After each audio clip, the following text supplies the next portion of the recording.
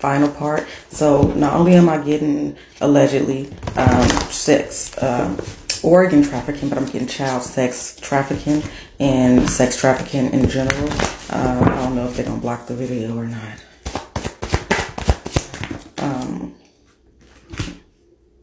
Sorry, y'all.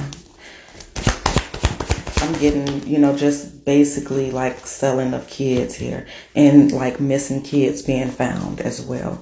I got this a while back. Missing kids or missing folks or somebody missing is found here.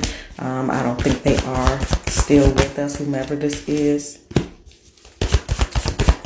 And also, this is like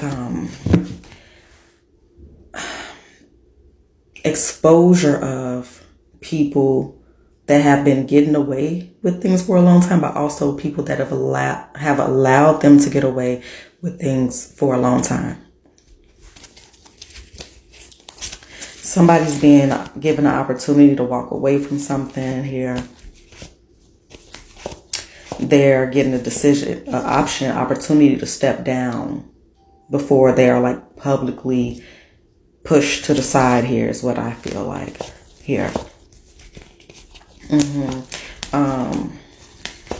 So it's like you could keep it a secret or it could get exposed here. Let me see what else we have here. Again, like I said, something with some type of funding. Make sure you read all this paperwork because it might come back and you might end up having to pay it back for some reason. It's like a catch to it. We have Tower here. Yeah. And Crown. Yeah, we're getting a lot. And we have some type of mental breakdown here.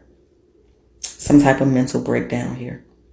Well, that's what they're calling it. Or whatever. Like whatever. They're calling somebody's going to fuck off here. Some type of mental breakdown here.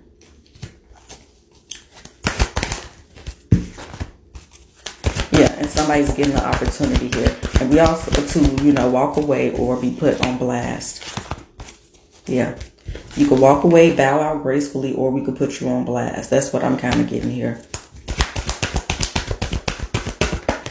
Emotional loss, destiny, and the waiting game here. Material prosperity. Even somebody else is just like, I just feel like somebody may be blackmailing somebody here. And it might not be really what it is or what it looked like, but it may be. So, well, I guess we'll see here. We don't have much time, but I appreciate y'all for